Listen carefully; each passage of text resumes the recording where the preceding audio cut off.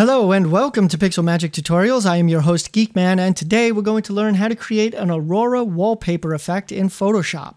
Now, a couple of assumptions that I've got to get out of the way right off the bat. Number one, I am using Photoshop CC 2017. If you're using an earlier version of Photoshop, some of the effects may not work as expected.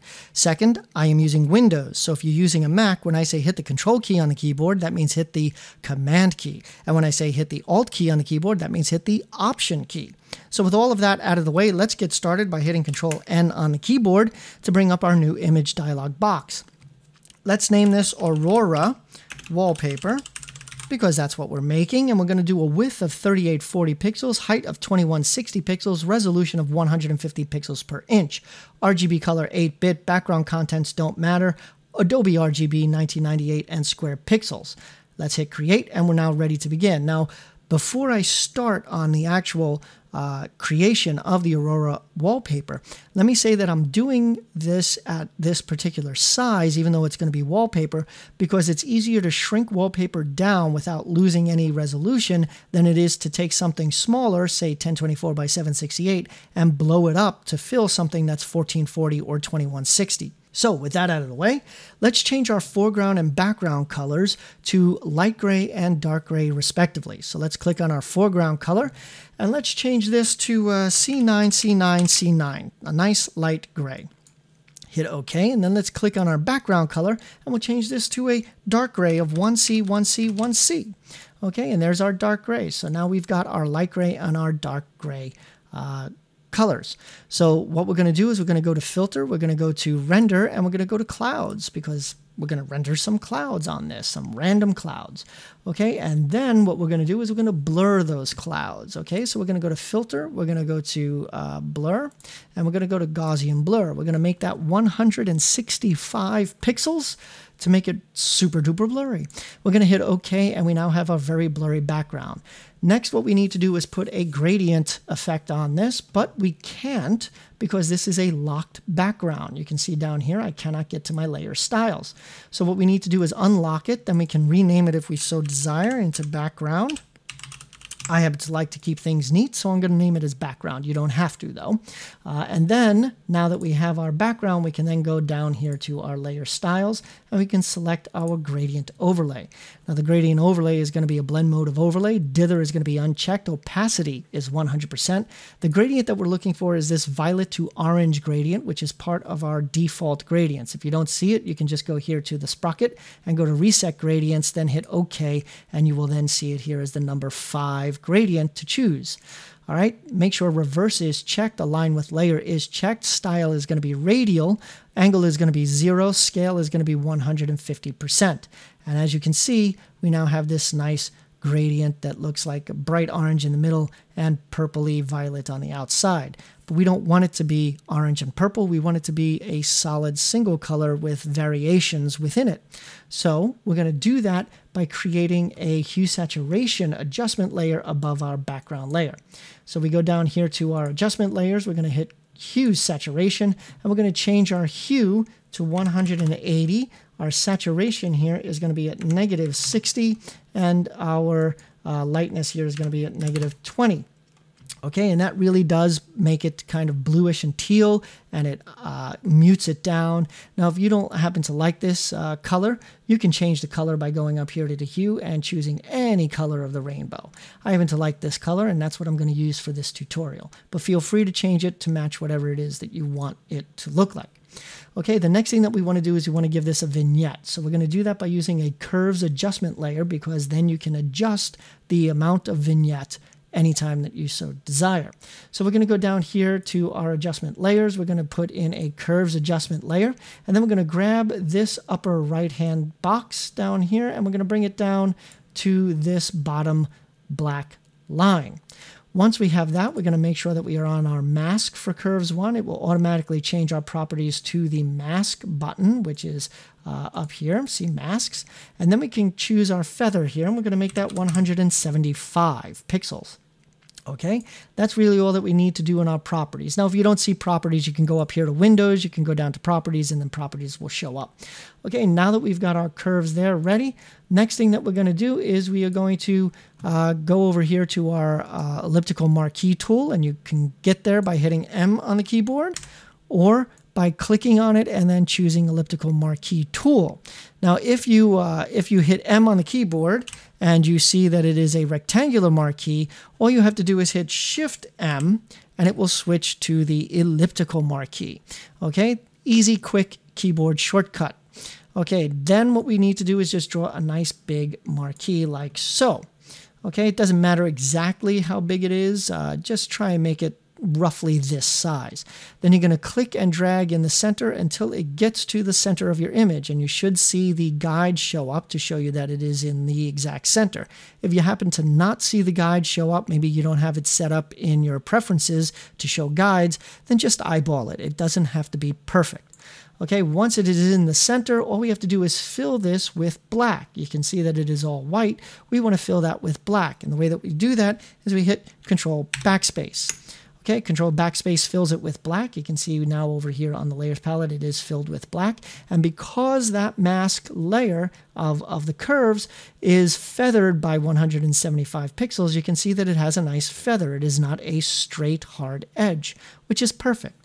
Then what we want to do is deselect. So hit Control D to deselect, and we now have a nice vignette, but it's far too dark. We don't want it to be this dark, so we're going to click on our curves adjustment layer. We're going to go down to opacity, and we're going to change our opacity down to 20%. And that gives us just a nice faint vignette around the outside of our background. We are now done with the actual background upon which our Aurora lines will sit. Now, the Aurora lines can be done in many, many different ways. I've seen them done by people using the pen tool and drawing. I've seen people do it by using the airbrush tool or the paint tool, brush tool, to brush a line and then they erase half of it in order to make the line hard edge on one side and a soft fade on the other. But I happen to like creating my Aurora effect using the elliptical shape tools and inner shadows, and that I feel gives me the most versatility in what I might want to do with it after I have created them. Let me show you exactly what I mean. Let's change our foreground and background color back to their default. Now, I'm on curves right now, so if I'm on the mask, you'll see that it is already black and white. But if I'm just on the curves layer, you can see that we're back to our gray and our dark gray. And that's fine. You just want to make sure that you can see the gray and dark gray so that you can then hit D on the keyboard to change it to the default. And then you want to hit X on the keyboard in order to swap it so that white is your foreground and black is your background. Okay? That's all that you really need to do. Just make sure that you're not on the mask, because if you do it on the mask, it doesn't really change anything. And then when you draw something, it's going to be drawn in the gray instead of black and white. All right, so now we've chosen black and white, and we now need to get, we need first to zoom out. That's what we need to do. We need to zoom out so that we can see a large expanse of area around our image. So I happen to have the zoom feature hooked up to my mouse wheel so I can zoom in and out quickly while I'm working. You can also go down here to the lower left-hand side and just type in something like 15% or 20% and hit enter, and that will give you the look, the zoom ratio that you want. Or you can click here on the zoom, on the spyglass here for zooming, and then you can hit Alt on the keyboard and zoom out like so, or zoom in like so. Okay, any way that you want to do it is fine. Just make sure that you can see roughly this much. Somewhere around 10 to 15% zoom out seems to work best for this next step. Okay, once you've done that, you want to make sure that you select your elliptical shape tool. Now you can get there by hitting U on the keyboard, or Shift U will cycle between them until you see the elliptical marquee, elliptical shape tool. Okay, once you see the elliptical shape tool, make sure that it says shape, fill, no stroke, Width and height, you want them to be, you don't need to use those, so make sure that they're at 0. Nothing else should be there. Align edges, doesn't make a difference. So here we go. We're just going to draw a very large ellipse, like so. Almost a straight line, but definitely has a small curve to it. That's all that we need. Okay, and as you can see, it has filled it with white, our foreground color. But we don't want it to be filled. So we're going to go over here to our ellipse 1 on our layers palette, and we're going to go to fill. We're going to turn off fill. We're going to just bring that all the way down to 0. And you can see this now outlined, but nothing there. We can now zoom back in so that we can get a better view of the effect that we're going to put onto this ellipse that we can't see anymore. Okay, and all we're going to do is we're going to use that inner shadow layer style, like I said, which gives you much finer control over your auroras. Okay, so here we go. We're going to go down here to our layer styles. We're going to go to our inner shadow, and the inner shadow that we want is going to be a blend mode of overlay. The color that we're going to start with is white, but we can change that color later, like I said. The angle that we want is -45 degrees. Use global light is off. We never use it. Distance of 50, choke of 0, size of 100. Contour is linear, which is the default. Anti-alias is unchecked, and noise is 0. Now, you can always add noise like so. Let's say you like a little bit of noise in your Aurora effect. There you go. Now you've got noise. Let's say you think that this isn't big enough. You can just make it bigger. Okay? There's lots of different ways to control this. Like I said, this is why I prefer this method over any other method for making these Aurora effects, because the inner shadow gives you this type of control. You can control the angle. You can make the angle different so that you get slightly different effects.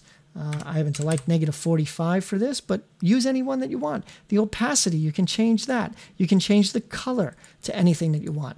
Like I said, this gives you much finer control than any other method that I have found. Okay, so here we go. We've got everything that we need. Our effect is done, and we now have our Aurora. Let me hit Control-H on the keyboard to hide the outline of our ellipse. See, if I hit Control-H again, our outline here is back. If I hit Control-H, it hides it. That's what Control-H does. It hides that. Okay, so here we are. We are now seeing our ellipse. Now, what I want to do is I'm going to make 2 more ellipses. I'm just going to duplicate this ellipse layer, and then I'm going to move them slightly so that you can see the effect grow. Okay, so we're going to duplicate this by hitting Control-J on the keyboard, and you can see we now have a duplicate. We can then hit Control-T on the keyboard, and we can just move this slightly like so. Let's make it even bigger. And if you zoom out, you know, you can also, by using keyboard shortcuts like Control to grab a corner, you can change the way that it moves, or you can hit Control-Shift to bring in a corner exactly where you want it, or, you know, there's tons of different ways to do this, and there is no wrong way to do it. You can rotate it, just transform it however it is that you like. Hit Enter when you are done, and then zoom in. All right, let's go back to my move tool so I can move this around a little bit. I happen to like that. And then, like I said, I can go in here to my inner shadow, and I want to change its color. I want this to be more of a bluish color here. All right, and I'm going to bring this up here just like so. There we go. Now I've got kind of a bluish color going on there. I'm going to hit OK, and then I'm going to go back to my original layer, ellipse layer here, and I'm going to hit Control-J again to get a third one here. And then I'm going to zoom all the way out here, and I'm going to hit Control-T. And I'm going to show you another powerful thing that you can do with this. Because it's an ellipse, and an ellipse is a vector-based because a shape is a vector-based shape in Photoshop, I can also warp this and I won't lose any quality. So in the transform options up here, I can go to this warp tool. Click on that, it turns into this grid, and now I can grab any point of this grid and I can change the way that this ellipse works. I can turn it into more of an S curve like this. I'm not doing such a great job right now, but here, let's do this.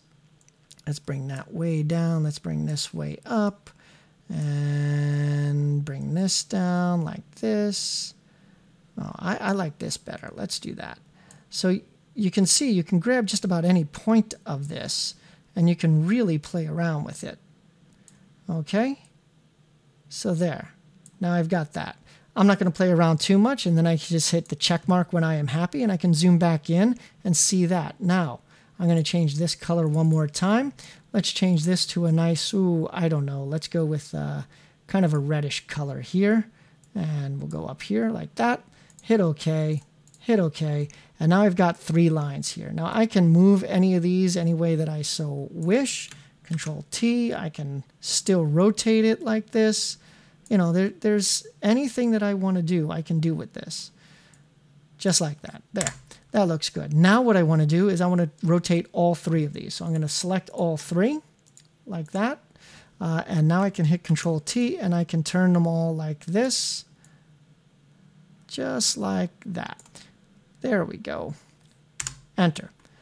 The last thing that I'm going to do is I'm going to put in some text. Now you can use any font that you want. I happen to like this Breeze Personal for this particular effect. I'm going to use this at, let's go over here to my character. Let's use this at 170 points. 170. 165. None of this other stuff here matters. Just 170 points. The color that we want to use is going to be black. So make sure that it is black. And then what we're going to do is we are going to write our text. Pixel magic, just like that. Everything looks okay. Now you can fix the kerning in here if you want, which normally I say you should do. This font actually happens to be pretty good, so I'm not going to mess with it. But if you need to, you change your font spacing by putting the cursor in between the letters you need to fix, hitting Alt, and using your arrow keys to move things closer and further apart, like so. Okay, hit check mark when you are ready, and there is our text. Now what we're going to do is we are going to give this a layer style. Okay, so we're going to go down here to our layer styles. We're going to go to blending options first, and we're going to bring our fill opacity all the way down to only 15%. Okay, the next thing that we're going to do is we're going to add in 4 inner shadows. All right, what we need to do here is we need to change our overlay, our inner shadow. We need to change this to linear dodge add. Okay, the color here that we need is going to be 66. Where are you? 66FF. 66CCFF. Whew, that was difficult. Hit OK. Opacity here is going to be 100%. Our angle is going to be -45. Use global light is unchecked as always. We are going to make this 1, 0, and 0. Contour is going to be linear. Anti-alias is off. Noise is 0. Now, like I said, we need 4 inner shadows. So we're going to click on this little plus here 3 times so that we have 4 inner shadows. So the top one is the one that we just did. The next one underneath that, we're going to change that one too. That is going to be a blend mode of color dodge. Okay, the color that we're using is going to be pure white. That's all Fs. Opacity here is only going to be 65%. Okay, our angle is still going to be -45. Our distance, however, is now going to be a 6. Choke is going to be 0, and our size is going to be 10. Contour is still linear, anti-alias is still unchecked, and noise is 0. Inner shadow number 3 here is going to be overlay. So let's make this overlay, and we're going to make this color here all black. So that's all zeros. Opacity here is going to be 25%. So let's change that to 25. Our angle here is going to be 135 degrees. Use global light, of course, is unchecked. Distance 1, choke 0, size 0, contour, anti-alias, noise, all the same. Inner shadow number 4, the very bottom one, is going to be an overlay. Where are you? Overlay. The color that we're using here is once again all black. The angle is going to be at 135. Okay. And the opacity here is only going to be 25. Use global light, of course, is unchecked. Distance here is going to be 10, 0, and 5. And then we're going to do a contour, and anti-alias and noise all stay the same. We're then going to hit OK. And as you can see, we now have a finished looking Aurora effect wallpaper. I hope that you enjoyed this tutorial. If you did, please leave me a comment, give me a thumbs up, and subscribe. I do new tutorials every Tuesday. Once again, I am Geekman, signing off for Pixel Magic Tutorials.